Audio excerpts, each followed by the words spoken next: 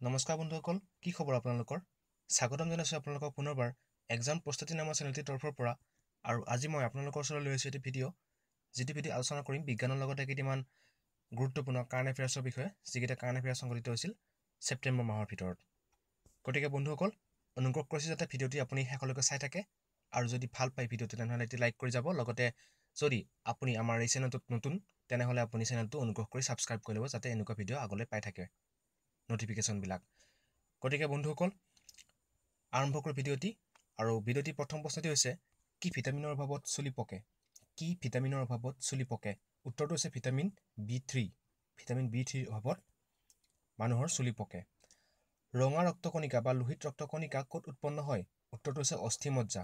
অস্থিমজ্জাত ৰঙা ৰক্তকণিকা উৎপন্ন হয়। নেক্সট কুৱেশ্যনটো হৈছে, কেৰটিন কিহৰ মুখ্য ভাগ? কেৰটিন এবিধ প্ৰ'টিন হয়। এইটো কিহৰ মুখ্য ভাগ হয়? Vitamin A. ভিটামিন এৰ মুখ্য ভাগ হৈছে কেৰটিন। নেক্সট কুৱেশ্যন, পিত্ত মানে পিত্তৰস ক'ত উৎপন্ন হয় আমাৰ শৰীৰত? সেইটো উৎপন্ন হয় যকৃতত। পিত্তৰস উৎপন্ন হয় যকৃতত। নেক্সট কুৱেশ্যন, কেঞ্চাৰ ৰোগত কি ঔষধ ব্যৱহাৰ কৰা হয়? এইটো ঔষধ নহয়, ঔষধ হ'ব লাগিছিল। উত্তৰটো হৈছে এণ্টাৰফেৰন। এণ্টাৰফেৰন নামৰ এবিধ ড্ৰাগছ কেঞ্চাৰ ৰোগত ব্যৱহাৰ কৰা হয়। নেক্সট কুৱেশ্যন, লেজাৰ কোনে আৱিষ্কাৰ কৰিছিল?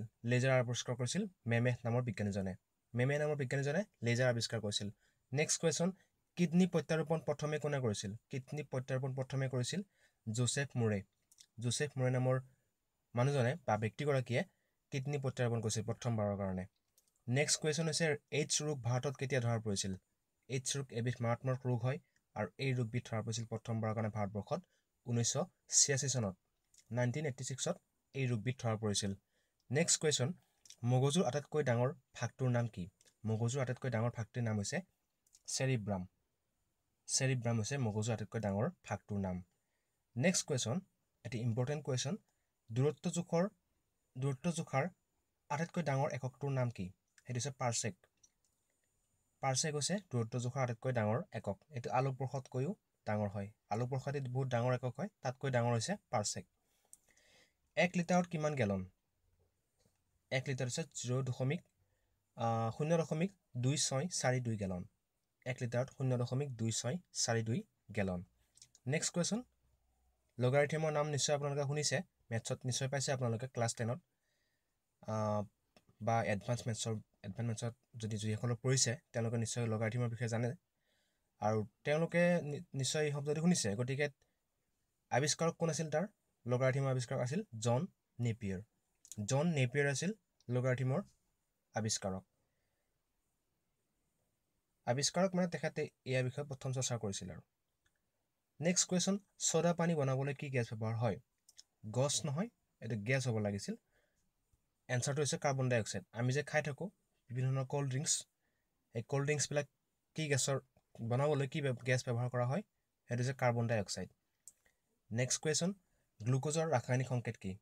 গ্লুক'জৰ ৰাসায়নিক সংকেত হৈছে C6H12O6। C6, এইটো 6টো তলত বহিব। C6H12O6 হৈছে গ্লুক'জৰ ৰাসায়নিক সংকেত। নেক্সট কুৱেশ্যন, এটি সাধাৰণ জ্ঞানৰ প্ৰশ্নোত্তৰ হয় এইটো। PDFৰ সম্পূৰ্ণ নাম কি? PDFৰ সম্পূৰ্ণ নামটো হৈছে পৰ্টেবল ডকুমেণ্ট ফৰ্মেট।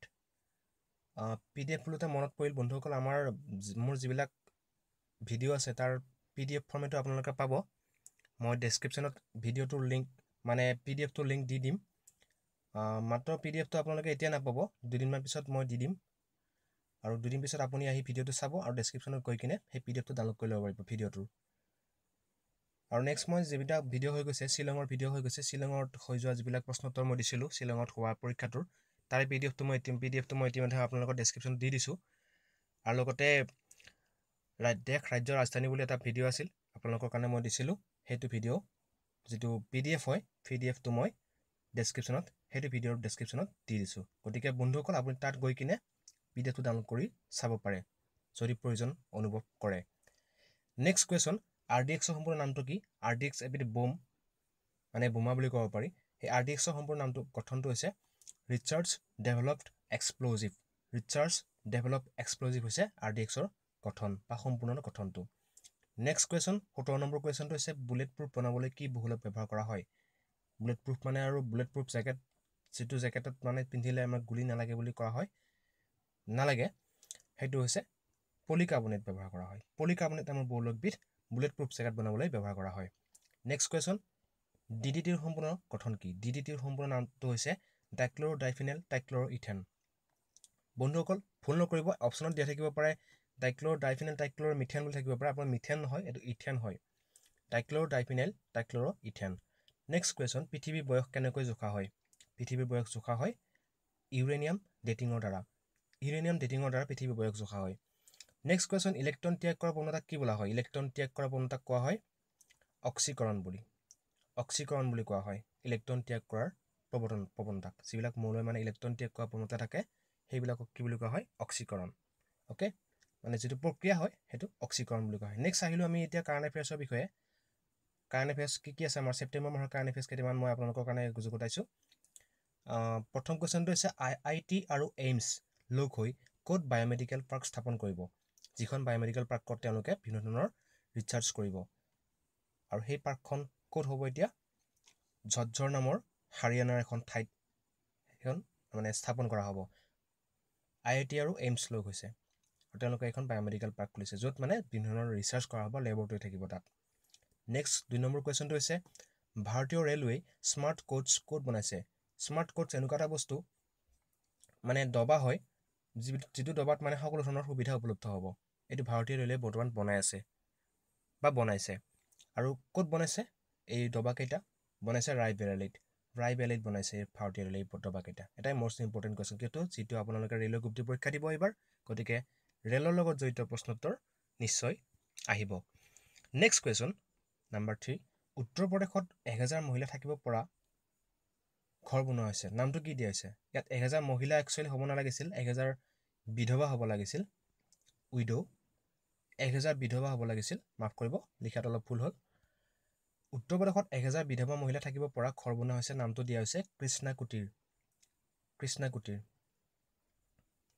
আৰু এইটো আছে বৃন্দাবনত উত্তৰ প্ৰদেশৰ বৃন্দাবনত কৃষ্ণা কুটিৰ নামৰ এটি ঘৰ বনোৱা হৈছে যিটো ঘৰত মানে 1000 বিধৱা মহিলা থকাৰ সুবিধা ৰখা হৈছে নেক্সট কুৱেশ্যন প্ৰাকৃতিক গেছৰ যোগানৰ বাবে ভাৰতীয় ৰেলৱে কোনটো কোম্পানীৰ লগত চুক্তি কৰিছে প্ৰাকৃতিক গেছৰ যোগানৰ বাবে ভাৰতীয় ৰেলৱে গেইল কোম্পানীৰ লগত চুক্তি কৰিছে গেইল কোম্পানীৰ সম্পূৰ্ণ নামটো হৈছে Gayle Gas Authority of India limited হৈছে গেইলৰ সম্পূৰ্ণ নামটো আৰু এই কোম্পানীটোৰ লগত আমাৰ ভাৰতীয় ৰেলৱে প্ৰাকৃতিক গেছৰ যোগানৰ বাবে চুক্তিবদ্ধ হৈছে মানে এইবাৰ ভাৰতীয় ৰেলৱে কি কৰিব যিবিলাক মানে তেওঁলোকৰ ইণ্ডাষ্ট্ৰি আছে উদ্যোগ আছে সেইবিলাকত মানে নেচাৰেল গেছ বা প্ৰাকৃতিক গেছৰ প্ৰয়োগ আৰম্ভ কৰিব গতিকে তেওঁলোকে ইয়াৰ কাৰণে গেইলৰ লগত চুক্তিবদ্ধ হৈছে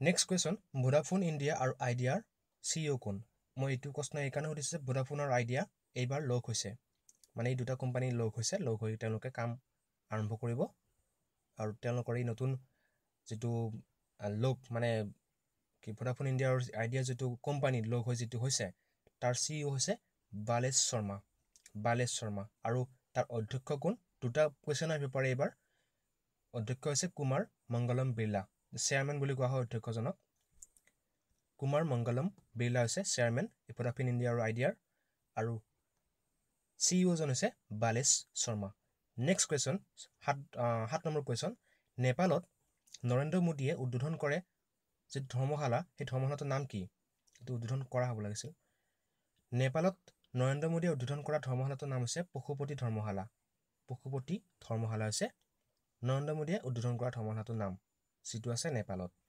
নেক্সট কুৱেশ্যন ডক্টৰ বিচি ৰয় বঁটা 2018 এইবাৰ কাক দিয়া হৈছে বা কাক দিয়া হ'ব ডক্টৰ বিচি ৰয় বঁটা হৈছে এনেকুৱা এটা বঁটা যিটো বঁটা কেৱল ডাক্তৰবিলাকক দিয়া হয় ঠিক আছে একদম বেষ্ট বঁটা হয় এইটো আমাৰ ভাৰতবৰ্ষৰ কাৰণে ডক্টৰ বিচি ৰয় বঁটা ডাক্তৰবিলাকৰ কাৰণে দিয়া হয় আৰু এইটো পাব ডক্টৰ বিকে মিশ্ৰাই ডক্টৰ বিচি ৰয় বঁটা পাব 2018 চনত তেখেতক 2019 চনত দিয়া হ'ব কিন্তু তেখেতক এইবাৰৰ কাৰণে নিৰ্বাচিত হৈছে নেক্সট কুৱেশ্যন IBAৰ অধ্যক্ষ কাক নিযুক্ত কৰিছে ইণ্ডিয়ান বেংক এছ'চিয়েশ্যনৰ অধ্যক্ষ কাক নিযুক্ত কৰা হৈছে তেখেতৰ নাম হৈছে সুমিত মেহতা ঠিক আছে নেক্সট কুৱেশ্যন, চৌদি আৰবত কোনখন হিন্দী চিনেমা প্ৰথমবাৰৰ কাৰণে মুক্তি দিয়া হৈছে? মানে চৌদি আৰবত ইয়াৰ আগলৈকে কোনো হিন্দী চিনেমা মুকলি হোৱা নাছিল, এইখন প্ৰথম চিনেমা হয় আৰু সেইখন হৈছে অক্ষয় কুমাৰ অভিনীত গোল চিনেমাখন চৌদি আৰবত এইবাৰ প্ৰথমবাৰৰ কাৰণে মুক্তি দিয়া হৈছে এখন হিন্দী চিনেমা হিচাপে। হলিউডৰ এখন চিনেমা আছে ব্লেক পেন্থাৰ বুলি, ব্লেক পেন্থাৰ নামৰ চিনেমাখনো চৌদি আৰবত মুক্তি দিয়া হৈছে প্ৰথমবাৰৰ কাৰণে, আৰু এইখন হৈছে হিন্দী ছবি যিখনৰ নাম হৈছে গোল্ড, যিখন চৌদি আৰবত মুক্তি দিয়া হৈছে প্ৰথমবাৰৰ কাৰণে। নেক্সট কুৱেশ্যন, ভাৰতে এইবাৰ এছিয়ান গেমছত কেইটা সোণৰ পদক লাভ কৰিছে? ভাৰতে এইবাৰ এছিয়ান গেমছত 15টা সোণৰ পদক লাভ কৰিছে। এটা ইম্পৰ্টেণ্ট কুৱেশ্যন বন্ধুসকল, মনত ৰাখিব, সোণৰ পদক লাভ কৰিছে 15টা, আৰু ভাৰতৰ স্থানটো হৈছে কিমান? 8ম স্থান। ভাৰতে 8ম স্থান দখল কৰিছে এইবাৰ এছিয়ান গেমছত পদকৰ ক্ষেত্ৰত। নেক্সট কুৱেশ্যন, প্ৰথম স্বৰ্ণ পদক এইবাৰ কোনে পালে এছিয়ান গেমছত বা খেলত? তেখেত হৈছে হাৰিয়ানাৰ বজৰং পুনিয়া। হাৰিয়ানাৰ বজৰং পুনিয়াই এছিয়ান গেমছত ভাৰতৰ হৈ প্ৰথম স্বৰ্ণ পদক অৰ্জন কৰে। নেক্সট কুৱেশ্যন, ন' স্পিন নামৰ গ্ৰন্থখনৰ লিখক কোন? তেখেত হৈছে চেন ৱাৰ্ণ, এজন বিখ্যাত cricketer, known for his spin। ন' স্পিনৰ লিখক হৈছে চেন ৱাৰ্ণ। নেক্সট কুৱেশ্যন, এইখনো কিতাপৰ লগতে জড়িত। VVS লক্ষ্মণ আমাৰ ভাৰতবৰ্ষৰ এজন ক্ৰিকেটাৰ, প্ৰাক্তন ক্ৰিকেটাৰ, তেখেতৰ কিতাপখনৰ নাম হৈছে 281 and Beyond। 281 and Beyond হৈছে VVS লক্ষ্মণৰ কিতাপখনৰ নাম। আৰু এখন কিতাপৰ নাম দিয়া হৈছে আৰু লিখক সোধা হৈছে লিখকৰ নাম। কিতাপখনৰ নাম হৈছে মুভিং অন মুভিং ফৰৱাৰ্ড। এই কিতাপখনৰ লিখক হৈছে ভেংকায়া নাইডু। ভেংকায়া নাইডু হৈছে এই কিতাপখনৰ লিখক। কিতাপখনৰ নামটো কি? Moving on moving forward. বন্ধুসকল, ৰেলৱে গ্ৰুপ পৰীক্ষা এনেকুৱা ধৰণৰ কিছুমান বিখ্যাত মানুহৰ বিখ্যাত কিতাপৰ নাম সুধিব পাৰে, গতিকে আপোনালোকে প্ৰশ্নবোৰ ভালদৰে গুৰুত্ব সহকাৰে চাব, আৰু যেতিয়া অপশ্যনবোৰ আপোনালোকৰ চকুত পৰিব তেতিয়াহ'লে আপুনি তাত টিক কৰি আপুনি পৰীক্ষাত সফল হ'ব পাৰিব। ধন্যবাদ বন্ধুসকল ভিডিঅ'টি শেষলৈ চোৱাৰ কাৰণে। আশা কৰিছোঁ আপোনালোকে ভিডিঅ'টি চাই ভাল পালে। যদি ভাল পালে এটি লাইক কৰি যাব। যদি এতিয়ালৈকে আপুনি চেনেলটো ছাবস্ক্ৰাইব কৰা নাই তেনেহ'লে চেনেলটো ছাবস্ক্ৰাইব কৰি ল'ব, আৰু লগতে আমাৰ এই ভিডিঅ'টি যদি আপুনি ভাবে যে আপোনাৰ বন্ধু বান্ধৱীসকলৰ কাৰণে উপকাৰী হ'ব তেনেহ'লে আপুনি সেই ভিডিঅ'টি শ্বেয়াৰ কৰি দিয়ে যেন। ধন্যবাদ পুনৰবাৰ। জয় অসম, জয় ভাৰত।